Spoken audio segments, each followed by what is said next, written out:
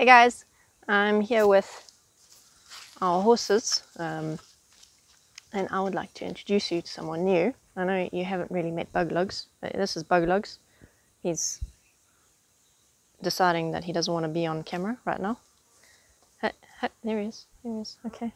He's not actually the new guy. Let me just turn this.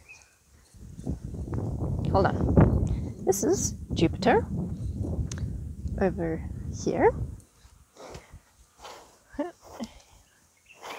He's a very sweet boy, but he does have some things to work through because he was quite badly handled by people in the past. So he's got a bit of scarring. He's got some what looks like old saddle scars up here and what looks like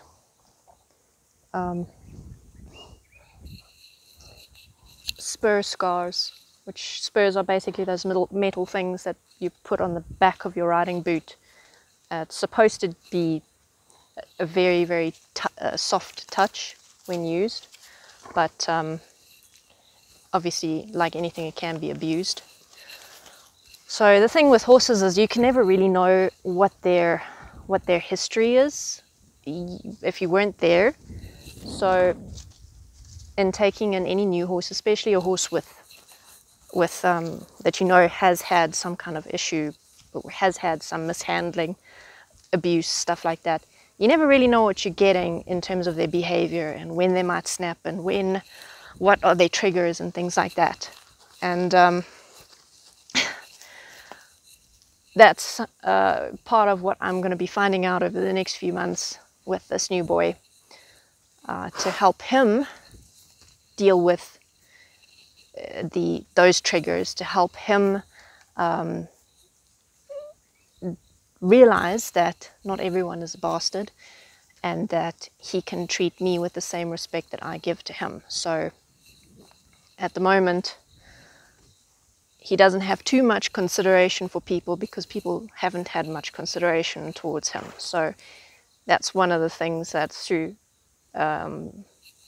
different approach to training to what he's used to, I can help him to essentially forgive the past, to let go, to develop a new relationship with people, a new relationship to training, a new relationship to being handled. And eventually, he may never forget his past, but eventually we'll be able to hopefully help him work through the bulk of whatever memories influence his behavior at the moment. So generally, he's a very sweet boy. He's very friendly. He'll come up to me in the field and say hi. And it's through the grapevine, it sounds like most of his issues were in being ridden, because he was ridden very hard. He was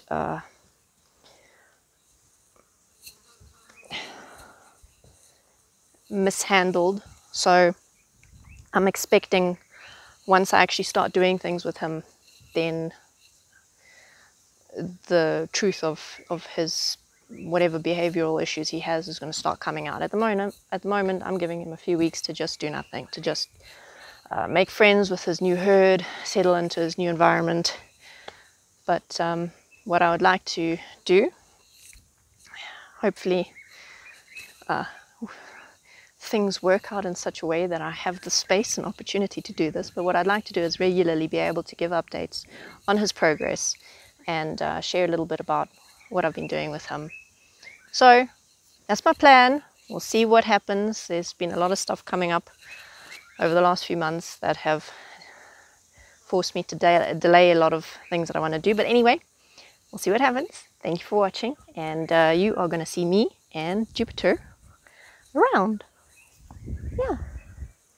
Hi.